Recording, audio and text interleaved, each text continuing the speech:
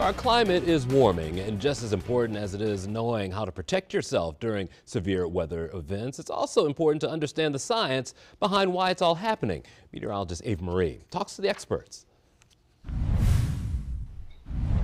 Well, we love the proximity to water here in Maryland, but that's also what puts us at risk for flooding. And in a warming climate, the risk for flooding will be going up. So to talk more about how we can prepare for flood risk here in Maryland, I'm joined now by Chris Strong, the Baltimore Washington National Weather Service. And Chris, it's good to talk to you today. I know flooding is a really common risk that we deal with here in Maryland. Yeah, and it's actually the biggest direct weather killer that we have, just the phenomenal power that water, especially moving water, can have. That's something that everybody needs to be aware of, especially on those big threat days. And given a warmer climate, the atmosphere is able to hold more moisture in general. So the reasoning would be that we would see more rainfall and more flooding events. And it seems like the data is now starting to support that. What are you seeing on your end? Yeah, I mean, we've been hearing that for many years now from the climate researchers that probably would be an uptick in extreme and heavy rainfall events. And that's starting to be what we're seeing. We're doing some local studies here on documented rainfall rates from some of our long-standing stations that have been around for decades. And we're starting to see an increase in 1 inch per hour rainfall rates and even 2 inch per hour, and probably even more, but they start getting less frequent for individual spots.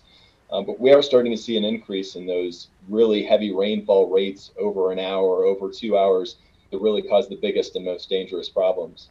Yeah, we see a lot of different types of flooding here in Maryland, not only from the tides and then from widespread rainfall, but those flash flood events can be the ones that really catch people off guard. We saw the big event in Ellicott City cause a lot of damage and destruction as well. So you at the National Weather Service, you all are consolidating some of your efforts to try to help emphasize the difference between the flood events and really put an emphasis on flash flooding.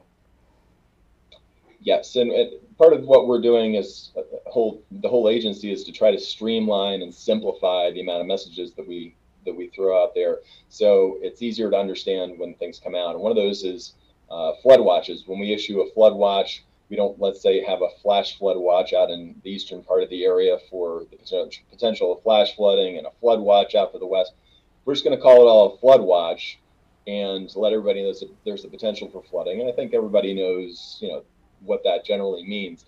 Then once we get down to the warnings for this is happening in this particular community, that's when we can be a little bit more detailed, a little bit more refined, call things flash flood or coastal flood for the tidal flooding communities, and let people know specifically what's coming for their community and what they need to take action on.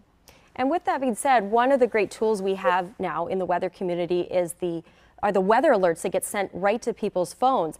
But I will say, I think the trouble is that people are still kind of learning how they work, and sometimes when they're waking them up in the middle of the night, they're prone to turn them off. But I really want you to help emphasize what those alerts mean when they're getting them to their phones and why they're important.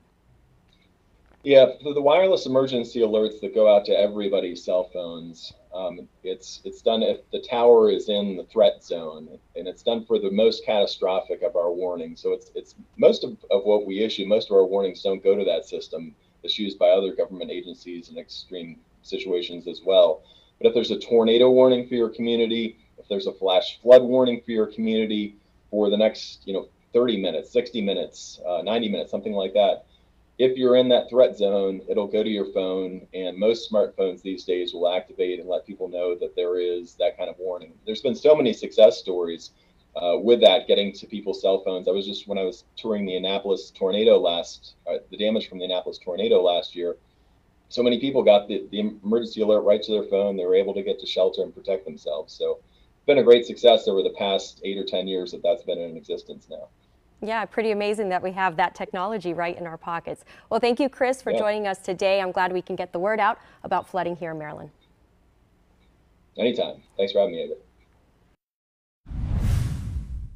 So good information there, but I think one thing that people, especially Marylanders, you'll see warnings and watches pop up and it can still be confusing. There's a lot of terms that you have to keep straight. So there's actually a fun way to kind of keep it in your mind. So Mima actually made this really creative graphic to keep in mind watch versus warning. And of course, with the Maryland theme, we're talking crab cakes. Exactly. So when you see all the ingredients on the table, that's a crab cake watch. So things could come together, but there's no guarantee. Sure. When it's a warning, that thing is sizzling on the pan and you're ready to eat. So watch means the storm ingredients might happen. Warning means it's likely happening where you are. So if you're getting a warning on your phone, it means to take action. Yeah, and at the risk of showing how old we actually are. I mean, back in the day, you had to rely on just television or maybe the radio to hear weather warnings and watches. Now, right in the palm of your hand, though. So in some ways, there's no excuse not to know because you can get this information right from your phone wherever you are, even in the middle of the night. Make sure you go into the settings in your cell phone. You can turn on those emergency alerts, something you can do today to stay safe. Great information as always. Ava Marie, thank you.